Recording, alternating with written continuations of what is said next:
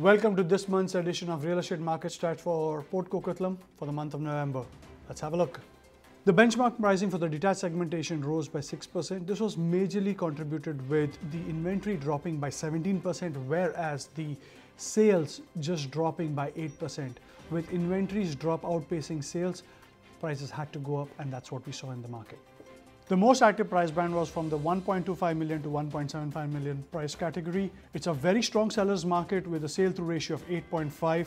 The community that stood out was Lower Maryhill with a sale-through ratio of 600%.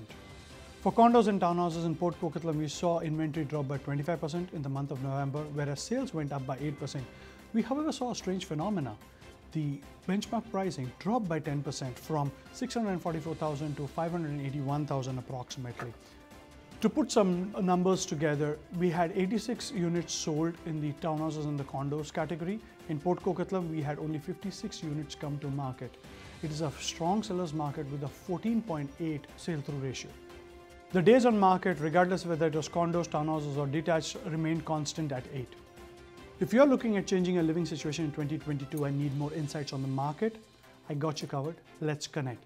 My name is Roshan Victor from Team Zuber & Associates here at Stonehouse Realty. Looking forward to earning your trust and your business. From all of us here at Team Zuber & Associates and in Stonehouse Realty, wishing you and your family a blessed holiday season and a happy new year. Happy holiday, guys.